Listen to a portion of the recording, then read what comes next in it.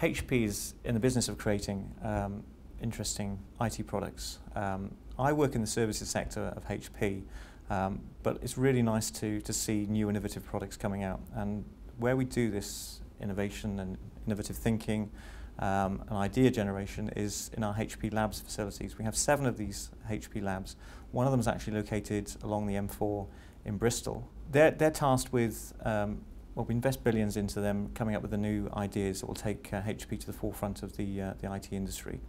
Ideas that come to mind is 2 in particular. There's the central nervous system for the planet. HP is coming up with using nanotechnology to help you get ahead of problems that might occur in your daily lives. So, for example, if you've got a car that's about to break down, well, your car will tell you that it's about to break down. If you've got a building that needs fixing, well, the building will tell you that it's going to be fixed. So the central nervous system of the planet is something that HP is proving to work.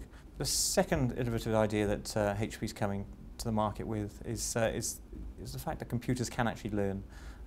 We've discovered that there's a 4th element to the integrated circuit, and basically your computer will be acting as a brain in the future. I don't know much more about that, but it's something to be really excited about.